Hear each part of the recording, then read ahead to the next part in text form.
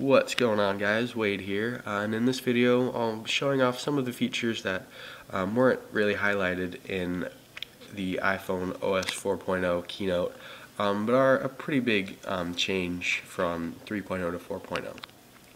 So the first thing is a universal spell check, which is similar to what you would see on Microsoft Word and is already implemented in the iPad software. And basically what that is if you were typing a word here and you misspell it, you have the option to double tap and now replace with a word that is spelled correctly. So the next thing is passcode locks have been improved a little bit for people who have passcodes on their phones and prefer a more advanced passcode or a more complex passcode. Have the option now to have the full keyboard as their passcode, from letters and numbers and even characters.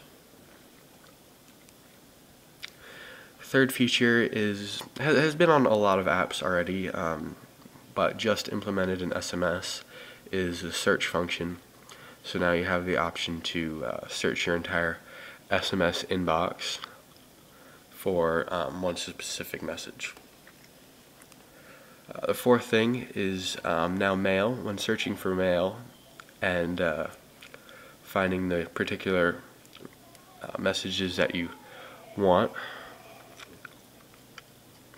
you now have the option to edit, delete, and move specific specific mail messages from your search results. The next thing involves Safari. Now when using the Google search in Safari,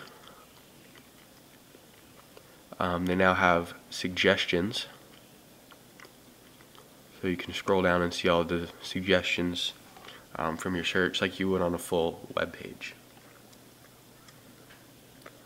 The next thing also involves searching, and this is the Search iPhone section on the home screen. You now have the option when searching to scroll all the way down and search the web and search Wikipedia. The seventh thing involves the iPod. The iPod app has been improved. Little different layout. As you can see, it's got album artwork, artist information, and the songs look similar to iTunes on your computer. And another new feature in the iPod section involves playlists. You can now create and name your own playlists right from your iPod. The ninth thing involves Photos. Now Photos has the options for albums, events, and faces. And the last thing here is gifting in the App Store. You can now gift specific applications to different people right from your iPhone. Just show you that right now. Scroll down on a specific application and you now have the gift option.